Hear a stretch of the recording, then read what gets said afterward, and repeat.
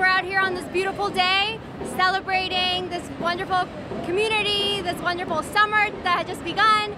We're on Lewis 9 Boulevard between Southern Boulevard and Jennings Street, right off the Freeman Street 25 station. In celebration of 25 years of service, the Women's Housing and Economic Development Corporation, WHED Co., hosts a free family fun day that brings the community together.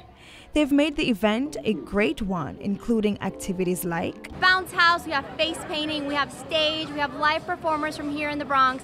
We also have an amazing pop-up market going on from 2 to 7 p.m. A goal of theirs has always been to create for people a healthy community through provision of access to early education, healthy foods, and even cultural programming, to name a few.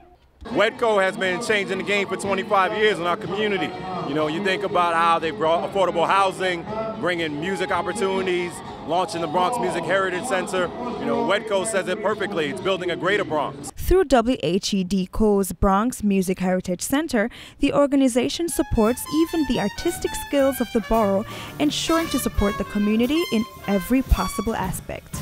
The fun event, which also gives attendees access to important local organizations, doesn't stop here, but expands to other areas. In September, look out, we're going to be hosting another event near our first building, the old Morrisania Hospital. You can visit us at wedco.org, that's WHEDCO.org.